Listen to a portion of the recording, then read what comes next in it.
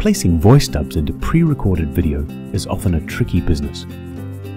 A common scenario is recording video outside, then finding out that when you get back to your PC or editing studio, the recorded audio track is too quiet or there is too much background noise. The most important part of being a performer and a dancer is to use your body to talk to an audience.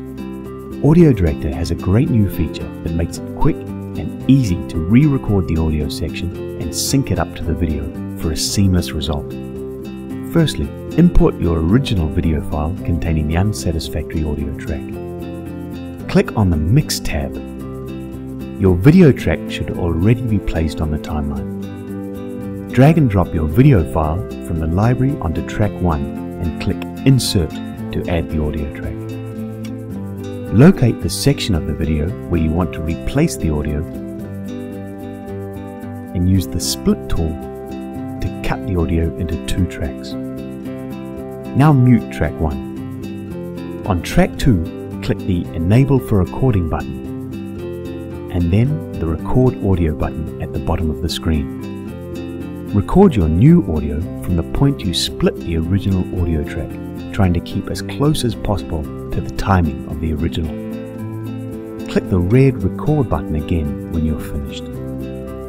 Select track 1, then hold Ctrl while clicking track 2. Both tracks should be selected.